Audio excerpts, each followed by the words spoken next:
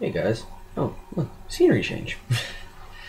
Alright, so I think first order of good advice or how to move towards that happiness is finding that even if it's a small clique of friends, it doesn't need to be huge, but that small clique of friends that you could go to, and you could just show your weakest self in that small clique.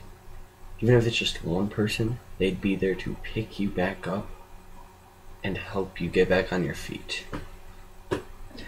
It took me a while to find that small clique. I'm not gonna lie. I think I finally found that small clique starting my 10th grade year in high school. And from there, I made sure I strengthened those bonds. Yes, you do have your rough parts, but it's worth it to have that, like I said, that small clique that you can just, where you feel safe to be yourself. I could say easily 4 people that I could go to and just let it all out. And trust me, bottling, no, that doesn't work.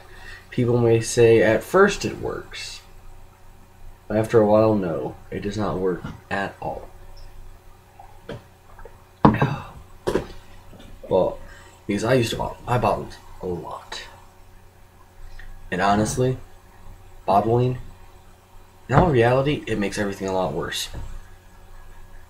It makes you constantly just have that thing that causes your unhappiness. It basically just gnaws away slowly but surely at your emotions and turns you into just someday a weeping mess where you're curled up and just losing it all.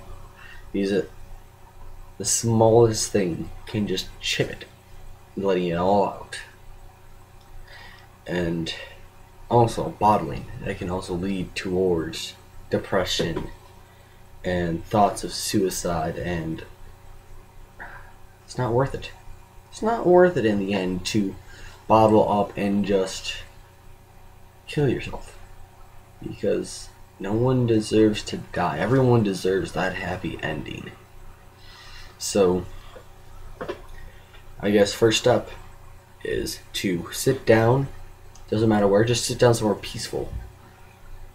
Somewhere you can think and look into your past or your present and look at those people you know.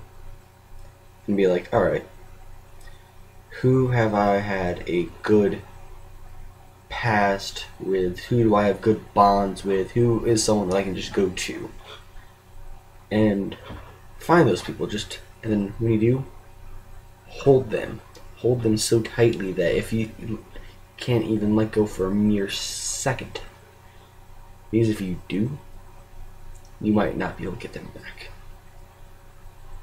So, find the person or persons, strengthen your bonds with them, and form that clique. So that way, if you just have a bad day and you need to go somewhere and just let it all out, they are there. Alrighty then, so that is it for this episode. See you all next time.